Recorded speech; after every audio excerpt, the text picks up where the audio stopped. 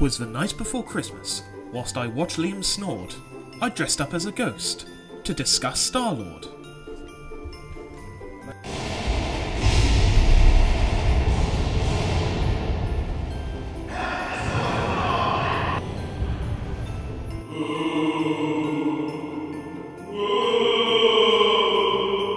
Liam, wake up. Michael, is that you? Dressed like this? Yeah, you got a fucking problem with it?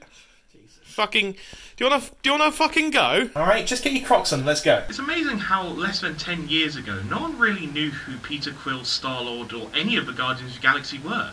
James Gunn helped to redefine the Guardians and make them a household name. Both Guardians of the Galaxy films have met with critical and financial praise, and that's down to the actors and writing. So if I were to ask you what were some of Peter Quill's character traits, you would say... light-hearted, cocky, self-assured, spontaneous, very emotionally driven. And I'd be with you on that description. It's clear that underneath that hard exterior, he is the most human out of the group.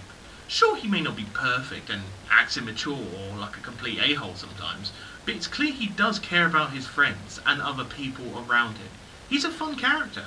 So then why does his character in Infinity War and Endgame feel like a completely different character? In my opinion, the Russos did a great job in the story, and for most characters. However, their handling of Star-Lord in Infinity War and Endgame did hurt the character and his arc. That's a bold claim. Care to explain? Gladly.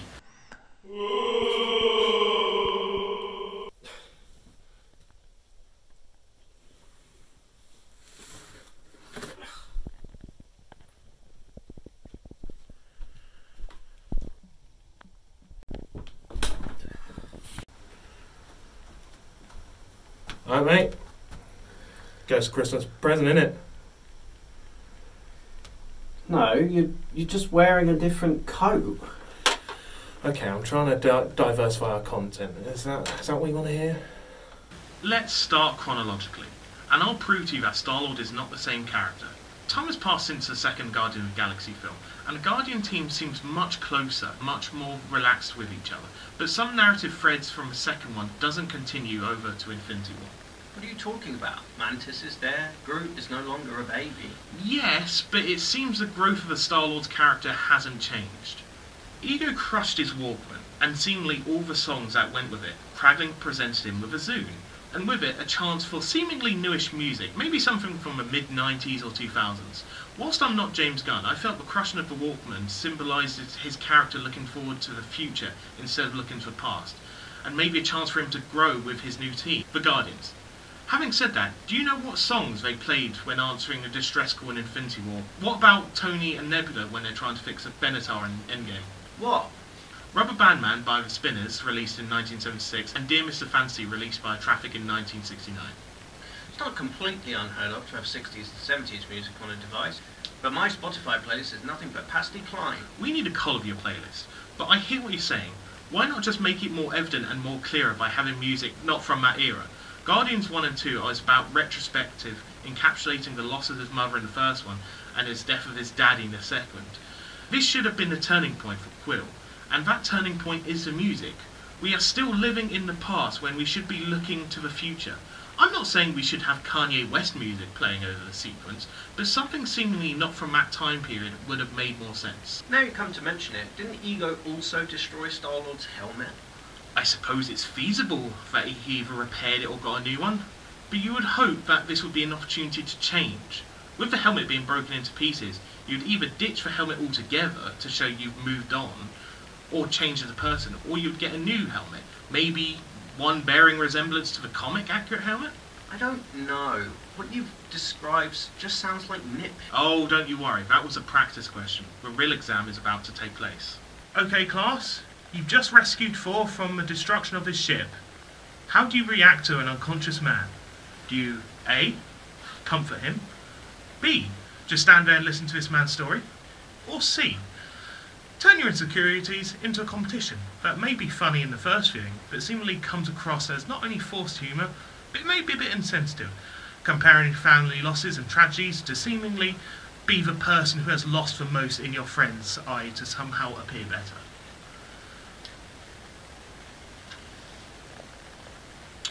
Yes. Question. Yes. Well, in the movie, it's clearly shown that Peter is insecure. With Thor placing his hand on Gamora's shoulder, he looks visibly annoyed, jealous, and maybe a bit insecure about having another man on the ship. Whilst there hasn't been any other male rival in the Milano or the Benatar, it's assured that Quill's and Gamora relationship officially started during Guardians 2, with hints of relationship sprinkled in both films. You'd think going through several universe-saving scenarios that they can trust each other, but Gamora can't be trusted around other men? If so, that's one hell of a toxic relationship. But Quill has always had insecurities. It comes from his relationship issues with Mum and Dad. Oh really? Show your workings.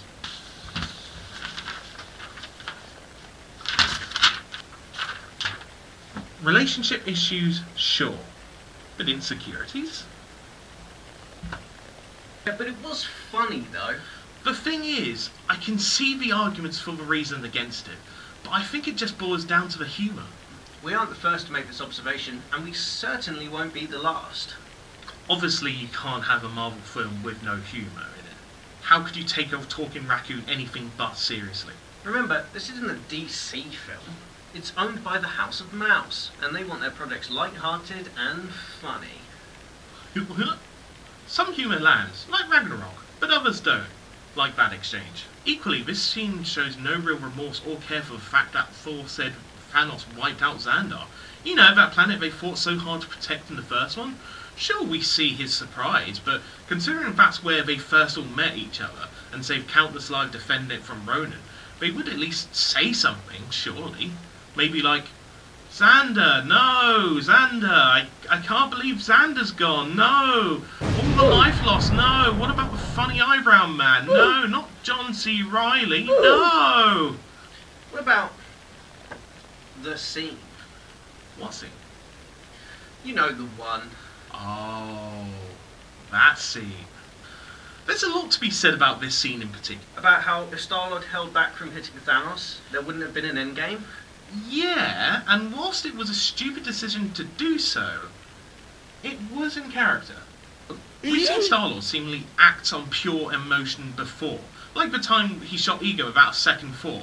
So Star-Lord hitting Thanos isn't completely out of character. But my time has come. My work here is done, and you will be visited by one final ghost. The ghost of Christmas future. Oh, thank God. It was just a dream. Think again. Where are we now?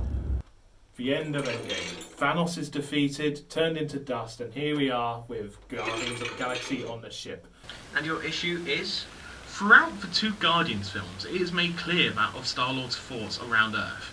It's clear he has quite a deep attachment to it. Sure, he references Earth's culture and ultimately Earth reminds him of his mother's death. This has been said a few times. So then, why don't we see this? We do. We see him on the ship ready to leave. So, no line of dialogue, no visible discomfort, no signs of desperation or depression or eagerness to leave. He looks down in this scene, but that's just because he's worried for Gamora.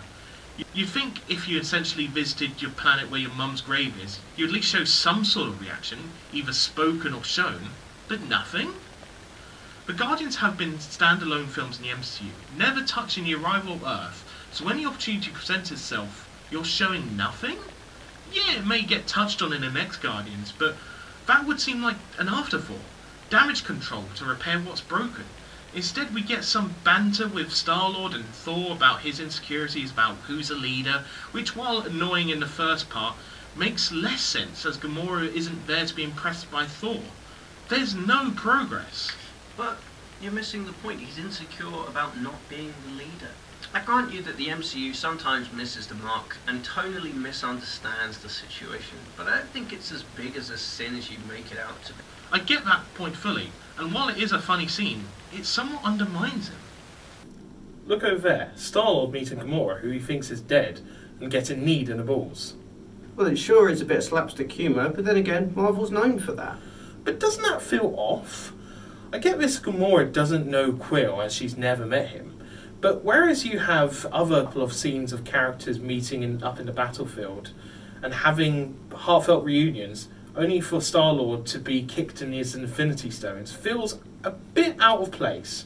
More of a jab than anything. It's a bit of comedic relief in an otherwise bleak finale. So you're telling me that no other characters on the battlefield can have a funny or witty banter that doesn't involve insulting or knocking anyone down? You're telling me Drax doesn't find the sight of wizards or seeing jolly green giants amusing? But because of it, that Star-Lord over there doesn't feel like the same Star-Lord in the first or second Guardians. Character growth I understand, but if this feels like an unnecessary step backwards, he may not be an Iron Man or a Captain America, he's not heroic and he's selfish at times, but what he is human. Something I think Joe and Anthony Russo forgot and made him to be a punching bag. He's a caricature of himself. Question.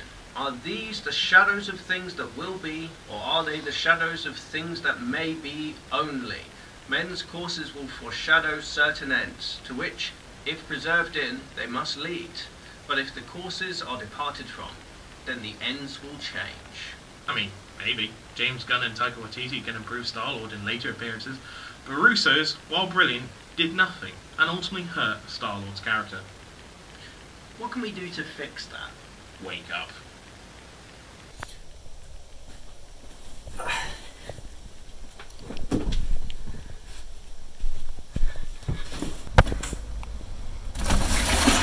My man, what day is it? Filming day. I'll be down in a moment. Get your shit together. Let's go. You ready? Ready? Right. Sync clap. 3, 2, 1. Fuck the sync clap. Right. You ready? Totally. 3, 2, 1. It's amazing how less than 10 years ago, no one really knew who Peter Quill, Star-Lord, or any of the Guardians of the Galaxy were. James Gunn helped to redefine the Guardians and make them a household name. Both Guardians of the Galaxy films and